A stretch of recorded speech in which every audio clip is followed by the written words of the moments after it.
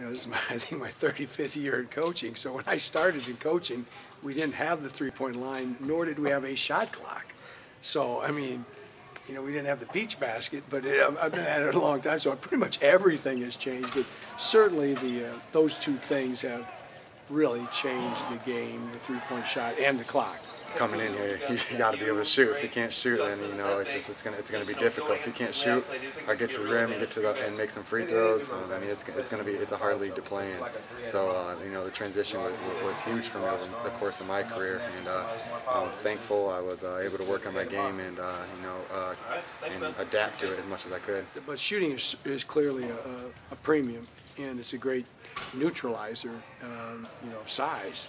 And because with the shot clock, what happens is you get late in the shot clock, you don't have time to run a play, and it falls on the individual to create a play.